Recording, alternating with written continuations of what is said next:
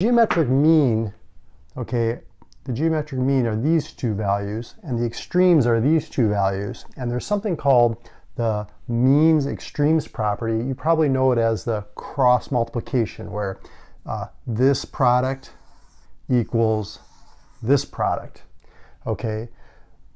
But what we're going to do here is we're going to solve for the altitude, or one of these pieces of the hypotenuse. When you drop an altitude to the hypotenuse of a right triangle, it splits this hypotenuse into two parts, A and B. And what happens is you end up with three similar triangles, this small one, this medium one, and this overall right triangle. And these triangles are all similar to one another. The corresponding angles are congruent. The corresponding sides are going to be proportional. And what happens is you end up having a proportion that you can set up.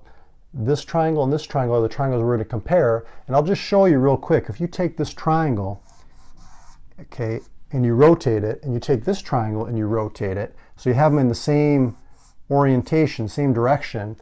Here you've got A and the altitude. Here you've got B and the altitude. And you can see, you can set up a proportion. So A is to the altitude as the altitude is to B. So you're comparing the base to the base as the height is to the height. So these two triangles are similar, so the corresponding sides are proportional.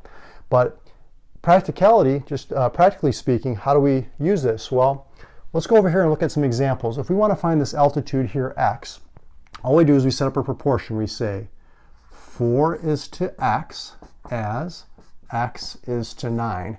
So the altitude, okay, that's the geometric mean. That's these guys. These are the means.